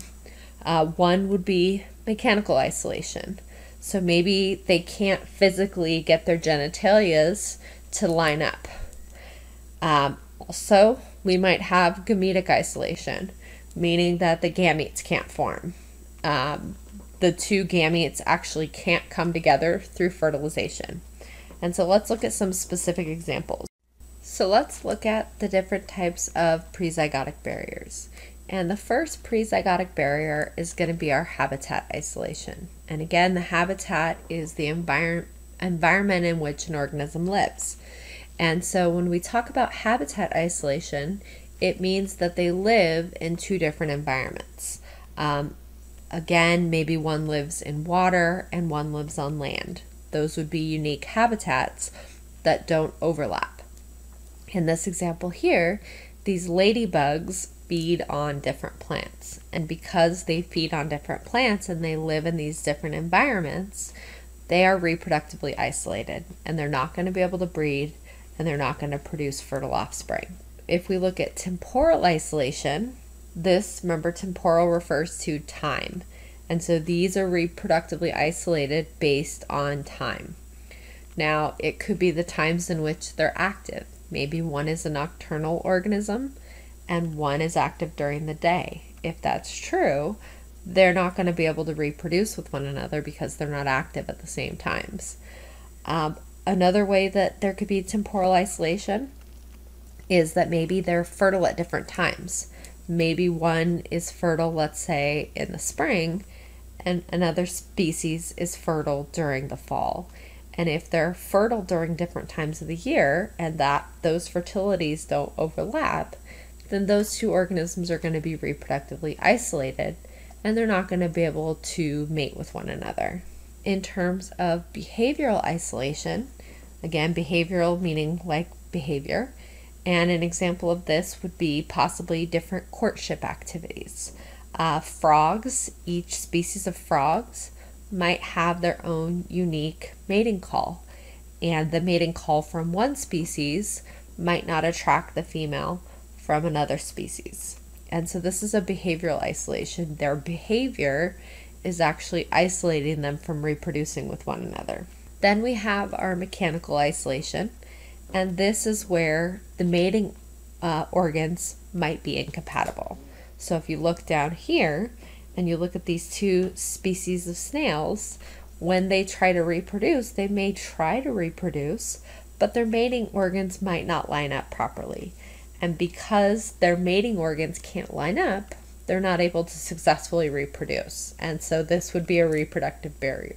Similarly, you might also have incompatible pollinators. So if you look at sage species use different pollinators. And because of this, they're going to be reproductively isolated because the different pollinator is not going to land on the other type of plant. And then lastly, we have our gametic isolation. And this is where the gametes cannot unite, meaning fertilization cannot occur. And you can imagine that in animals that reproduce, let's say in water, think of animals that release egg and sperm into the water. There are many different species that release egg and sperm into the water. And you wouldn't want, let's say, sea stars being fertilized by sea urchin sperm, right? And so because of this, and you want that species specificity, that is going to basically prohibit different species from being able to reproduce. If you compare, let's say, a red sea urchin versus a purple one, their egg and sperm are not compatible, and therefore they can't have fertilization occur. Another big reason that you can sometimes have gametic isolation might be due to differences in chromosome number. So if you think about it, we've talked about, for humans, human eggs have 46, or human eggs have 23 chromosomes. The sperm have 23 chromosomes. When fertilization occurs, we restore the diploid number. However, if there are abnormalities in chromosomes, let's say between two different species, because of this, when fertilization goes to occur, it's not going to occur properly because they have different chromosome numbers. But mostly when we're talking about gametic isolation, there actually is a signal on the sperm that allows it to recognize a specific species of eggs. Now, for our post-zygotic barriers, remember these are the ones after the zygote forms. So in this case, fertilization can occur and the zygote forms, but there's a problem after that fertilization. And so this could include reduced hybrid viability, reduced hybrid fertility, and hybrid breakdown. And these three types of barriers prevent having viable fertile offspring. And remember that a species is defined as the ability to reproduce and produce fertile offspring. And so these prevent forming viable fertile offspring. So examples of post-zygotic reproductive isolation. The first is hybrid inviability. And so in hybrid inviability, the hybrid offspring fail to reach maturity. For example, hybrid eucalyptus seeds and seedlings are not viable. They're not able to mature and turn into a new organism. And so that's hybrid inviability. The hybrids are not viable. We also get hybrid infertility. And this is where the hybrid offspring are unable to reproduce. So again, we've talked about, a horse and a donkey. They can reproduce together and they can form a mule, but a mule is not a species because it's infertile. There are many hybrids that demonstrate hybrid infertility. There are such a thing as ligers. Okay, so if you cross a lion and a tiger, you get a liger, but these ligers are infertile. And so a liger is not a species. It's a hybrid, but it can't go on to produce fertile offspring. And so that's why we would say a lion is one species and a tiger is another. The next one is hybrid breakdown. And this is where the second generation hybrids have reduced fitness. So meaning that the hybrids are able to reproduce, but their offspring are not viable. Offspring of hybrid mosquitoes, for example, have abnormal genitalia and they can't reproduce properly. And so these are all examples of post-zygotic barriers. So, question for you. A species of grasshopper will only mate with male A after hearing a highly specific song pattern. She will not mate with male B because he doesn't make this song. Has speciation occurred between males A and B? And if yes, which reproductive barrier is operating? Red, no, speciation has not occurred. Yellow, yes, behavioral isolation. Green, yes, mechanical isolation. Blue, yes, gametic isolation. So pause, think about your answer, and when you're ready, push play again. So if you said yellow, you are correct. Yes, speciation has occurred because male A and male B can't, those types of organisms can't reproduce with one another. So yes, speciation has occurred because they're reproductively isolated, and it's behavioral isolation because of the song pattern. So they use a slightly different mating ritual, which is a type of a behavior. And so yes, it's a behavioral isolation. So here's another one. Two squirrel populations are separated on two sides of a canyon for 10,000 years as a result of migration. Upon reuniting, they mate and produce fertile offspring. Has speciation occurred between these two populations? If yes, which reproductive barrier is operating? So go ahead and pause, think about your answer, and when you're ready, push play. So if you said red, no, speciation has not occurred, you would be correct. Remember that if those organisms can reproduce and produce fertile offspring, then they are the same species. And so because these two organisms can still reproduce, they're no longer separate. They're not separate species. They're of the same species. And so speciation has not occurred. We have not formed a new species. So when we talk about the mechanisms for speciation, these reproductive barriers arise in two ways, depending on spatial patterns. Allopatric speciation is where you don't get contact between the two populations, and so because of their reproductive isolation, they have acquired changes that allow them to no longer breed with one another. Sympatric speciation means that they're in the same geographical area. They're not geographically isolated, yet there's some reason that they have formed two new species. And we'll talk about some examples of both types. So again, allopatric speciation is where a physical barrier separates the two populations. And that physical separation has mutations and changes occurring in the populations, those two populations that don't interbreed.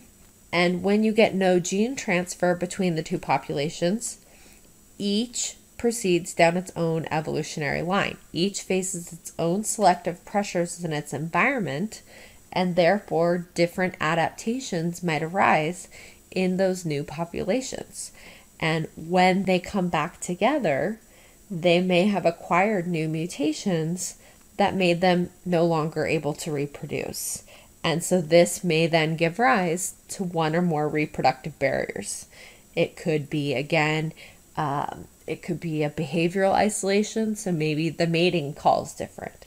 It could be a gametic change. There are lots of different types of reproductive barriers that could form because two species are geographically separated. For example, we talked about Darwin. Remember when Darwin went on his journey to the Galapagos Islands, one of the things that kind of made him think about natural selection was that when he looked at the organisms on the Galapagos Islands and compared those to the ones that were on South America, he noticed that they were similar. They had some similarities, yet they also had differences as well. And that's because when those species were reproductively isolated, when they were in their own environments, they faced their own selective pressures. And when that happened, they evolved independently and they formed new species that if they came back together would not be able to reproduce and produce fertile offspring. And so this just shows, okay, so if two species get geographically separated, but they can come back together and the populations can still interbreed, then we would say no speciation has occurred, right? If they still have the ability to breed, you haven't formed a new species. However, if you get reproductive, or if you get spatial isolation, so some geographic barrier, for example, and if now those two populations which are separated, if they have changed enough that when they come back together, they cannot breed with one another, then speciation has occurred. They have now formed two independent species. They're no longer of the same species. They're reproductively isolated. In sympatric speciations, populations diverge genetically while sharing the same habitat. There are fish that have diversified into several species in a small African lake. Each species of these fish specializes in its unique microenvironment, and this leads to reproductive isolation and therefore speciation. So maybe one lives where there's more oxygen present, and another species lives in an area where there's less oxygen available. And so because of this, even though they're in the same habitat, they might still be reproductively isolated and therefore have evolved to be their own independent species. And so that's sympatric speciation. It's speciation that forms even while sharing the same habitat. And so this is just showing you the two mechanisms of speciation. So again, allopatric speciation, where they're geographically isolated. So it might be, a mountain that formed. It could be a volcano that erupted. It could be due to migration.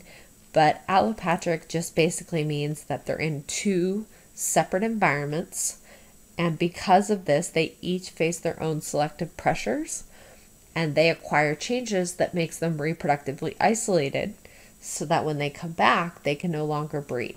In sympatric speciation, there's no physical separation. So they're not geographically isolated. They actually might share the same habitat, yet there are still differences between them so that they are now also reproductively isolated and can no longer breed with one another. And now we have two new species. So both of these methods both form a new species, but one is physically separated through geography, and the other is that they're in the same region, but they still become different enough to be reproductively isolated. So now we'll talk about what is the tempo of speciation. Like, how does this occur? Is it something that happens very quickly, or is it something that takes a long period of time to form a new species? And the answer is that there are two contrasting models of the pace of speciation. The gradual model basically means that you get big changes, or speciation, occur by steady accumulation of many small changes. So over time, the organisms each acquire small changes, and eventually they get enough changes so that two new species is formed. On the other hand, there's also what's referred to as the punctuated equilibrium model. And this means that there are long periods of little change, or equilibrium, punctuated by abrupt episodes of speciation. So you might have a quick round of speciation, meaning it happens very quickly, and there are enough changes so that they have now formed two new species. And then you have long periods of time with no changes. And then maybe you get some more changes, and you get some new species that way. And so these are the two contrasting modes for the pace of evolution.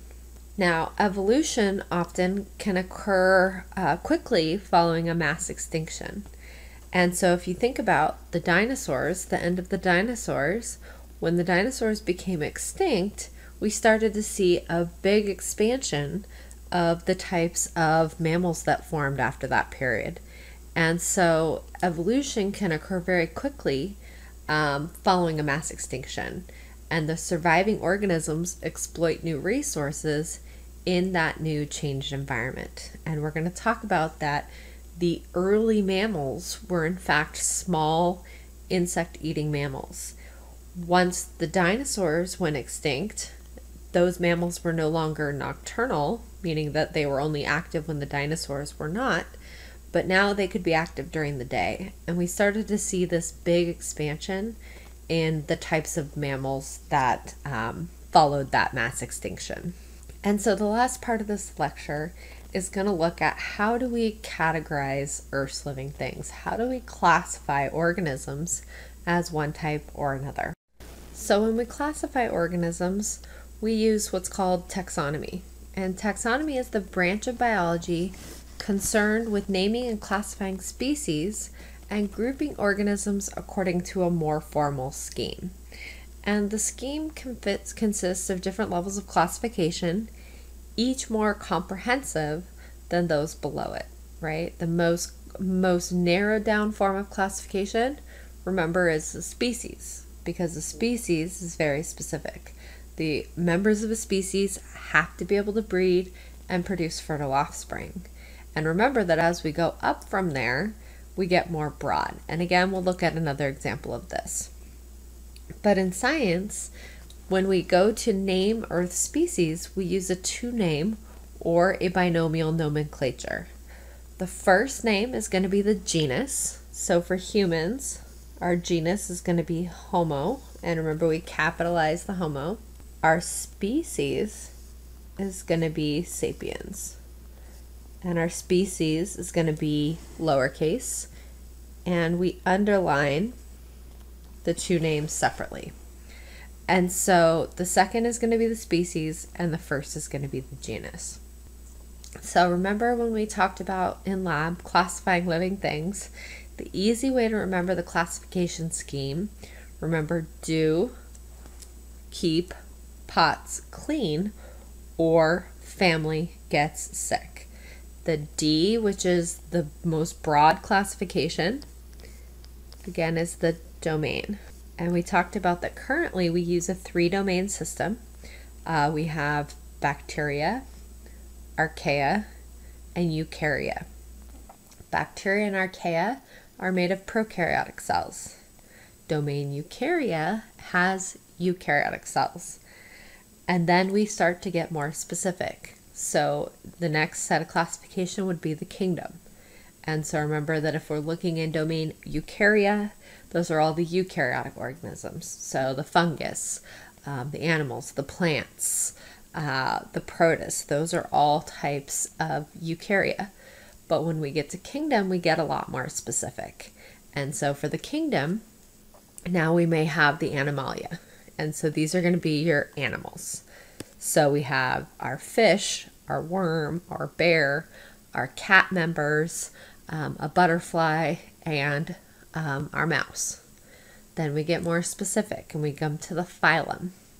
And in the phylum, for this example, the phylum is Chordata, the chordates, the ones that have the remnants of a backbone, so what's called a notochord. So the worm is out and the butterfly's out, but we still have the fish, the bear, the cat family, and the mouse. We get more specific classification. We get our class, and our class is going to be Mammalia, or our mammals, and these are where the females have mammary glands to feed their young. And so notice the fish is out.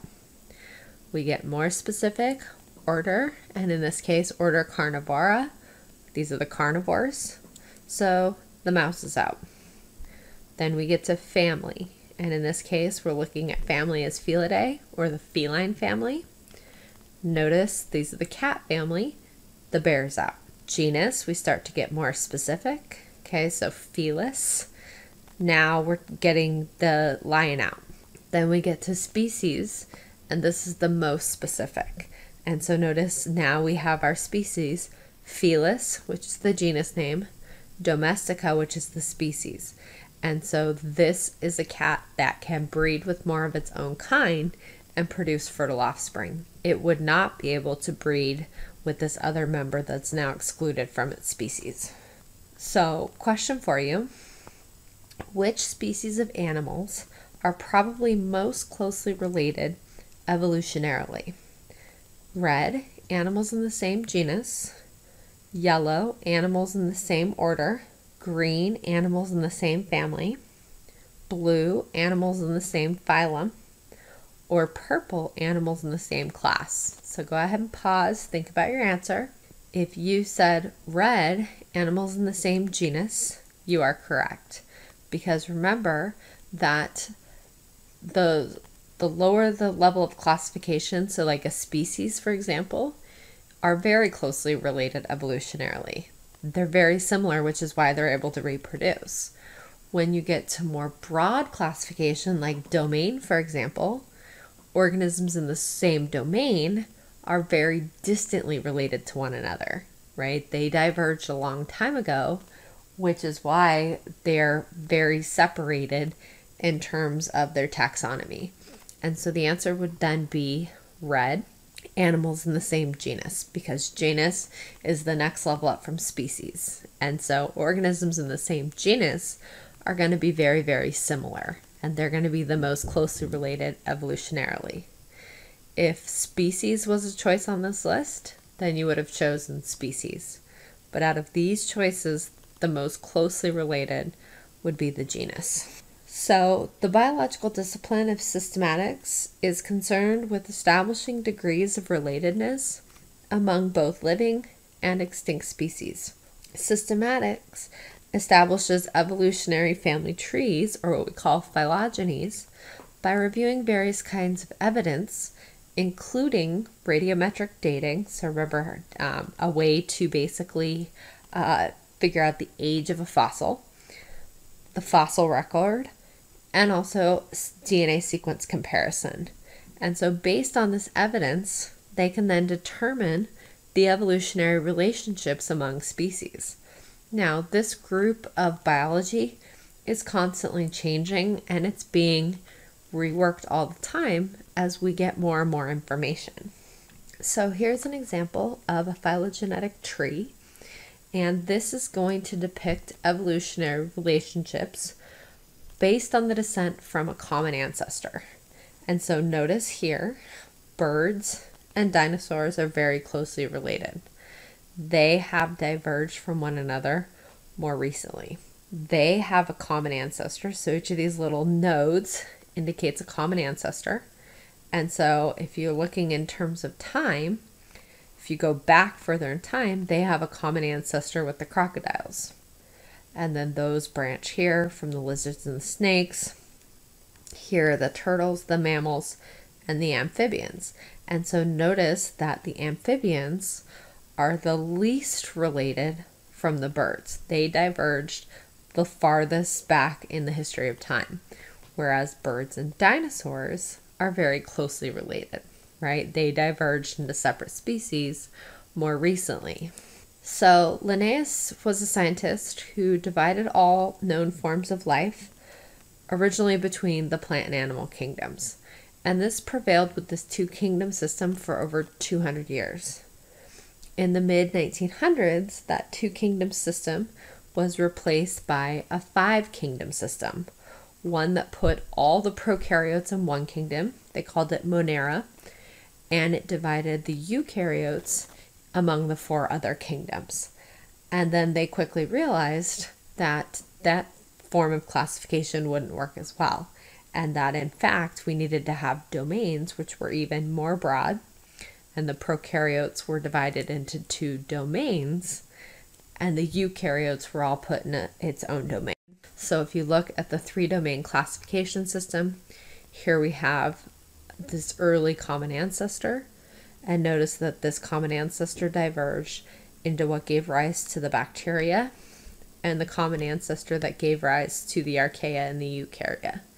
And again, remember, even though organisms in the domain archaea are made of prokaryotic cells, just like the bacteria are, notice that if you look at this phylogenetic tree, archaea have more in common with organisms in the domain eukarya than they do with bacteria.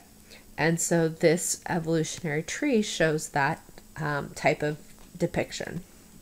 And when you look in the domain eukarya, again, it classically was divided into four kingdoms, but again, now the protists are being divided up into multiple kingdoms. So looking at the phylogenetic tree, which two animals are the most closely related? Is it the kangaroo and the beaver and the iguana, the duck-billed platypus and the iguana, or the kangaroo and the duck-billed platypus? So again, think about your answer, pause, and when you're ready, push play again. Okay? If you said red, the kangaroo and the beaver, you are correct. Notice that they branched the most recently of all of these other groups. And if you look at this particular type of phylogenetic tree, notice that they even have the traits that they use to divide these. So for example, organisms on this side of the phylogenetic tree, the reason they were separated from the iguana was because these organisms had hair and mammary glands. This one does not. Gestation is going to separate the duck-billed platypus from the kangaroo and the beaver. And then the length of the gestation would separate the beaver and the kangaroo. But notice, because those branched the most recently, those are the most closely related. Question 2 says, what is the common ancestor of the kangaroo and the duck-billed platypus? Is it A, B, or C? Again, pause. And when you're ready, turn it back on. If you said B, you're correct. So notice that if you look here, here's the duck-billed platypus, here's the kangaroo. And at that node, that's the last common ancestor. So the common ancestor between the kangaroo and the duck-billed platypus would be B.